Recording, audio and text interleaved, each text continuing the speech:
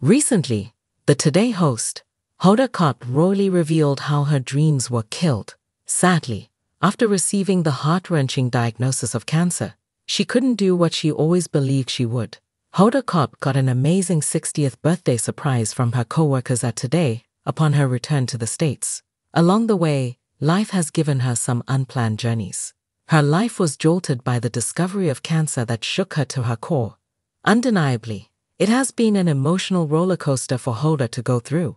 On her podcast Making Space, Hoda Kotb opened up about her heart-wrenching cancer diagnosis. Hoda says, "I do remember that even the doctor said to me then, one of the sort of side effects, especially at your age, which was in my 40s, early 40s, is you won't be able to have children." Unfortunately, the news stopped her in her tracks. She remembers thinking, and I was like, wait, what? So this thing not only put limits on my life, but killed a dream. When she found out about her breast cancer diagnosis, Hoda learned she wouldn't be able to get pregnant. She was facing the harsh fact she couldn't do what she always believed she would. However, Hoda Kotb didn't let it defeat her. She recalls, "I remember waking up one morning and saying to myself, it was like a lightning bolt, and it was like, I remember those 4 words. She realized, it was, you can't scare me. Admittedly, it was because the worst had happened. Furthermore, she showed her resilience by saying, so now what? Now what am I afraid of? And so not being afraid released me. It made me free. It was amazing." Additionally, Hoda Kotb says, asking for what you deserve is something that you should be able to do without worrying about.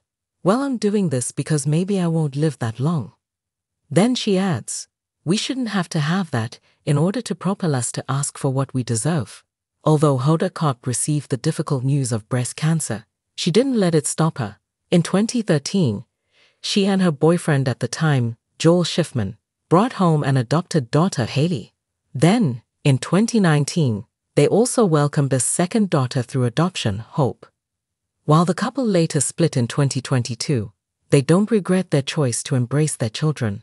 Previously, Hoda Kotb shared about her cancer on Today. "When I got sick, I remember it so clearly because I was thinking to myself, like, how do I have breast cancer?